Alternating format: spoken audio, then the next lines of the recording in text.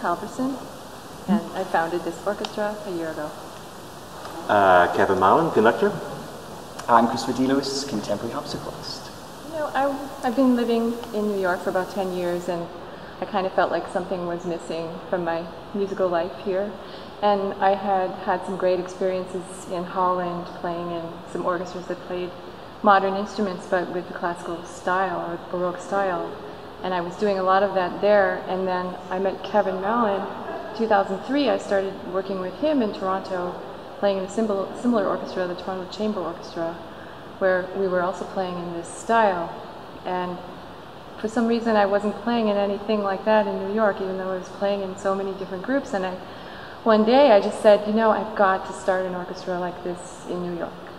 So it's been, you know, amazing. We just started off with a contribution from my parents, $1,500. We rented a hall. We put together a concert. The musicians played for free. We had a great time. And here we are a year later, we're recording our first CD. So it's really been a real trip. It's a great time.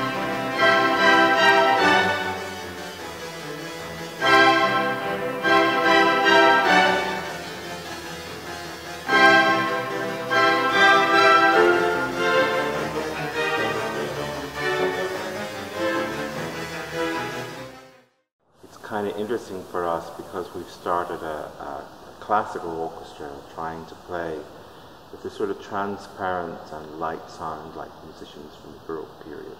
Quite a few of these people actually do play Baroque music and play Baroque instruments, and so we want generally to give the sort of lightness of texture that we have with earlier music in a more contemporary setting.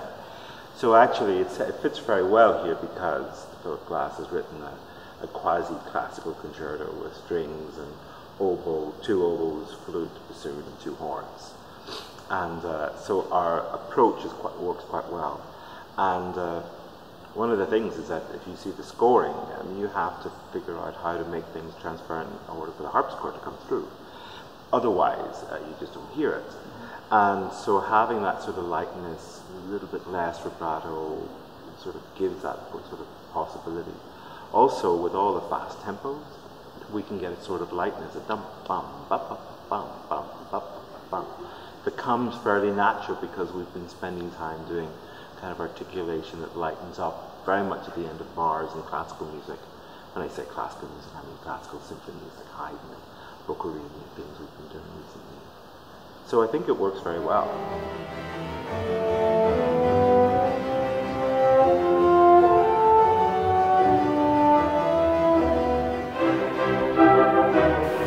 I played one of the pieces, the Philip Glass Harpsichord Concerto. I played that a few months ago. I did the Californian premiere in San Francisco, and so I was very, very determined to record it because it's a great piece, and I think more people need to know it.